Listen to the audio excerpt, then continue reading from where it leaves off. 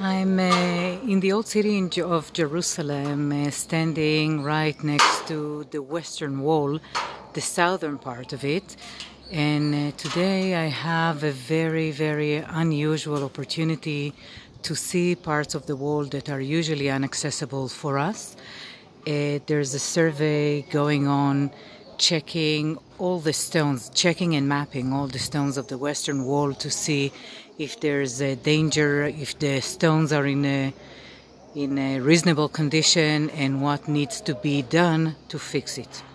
So I'm standing here in a height of about 6 meters above the ground level, and I'm showing you now a stone with a Hebrew inscription that was found over here.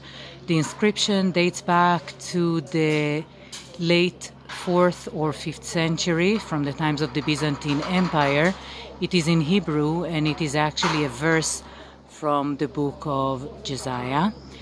And usually really impossible to see it from up close. Today it's very hard to read it because just a few moments ago they made a plaster model of this inscription that is going to be of course investigated and then taken to the museum. So just one more last general look.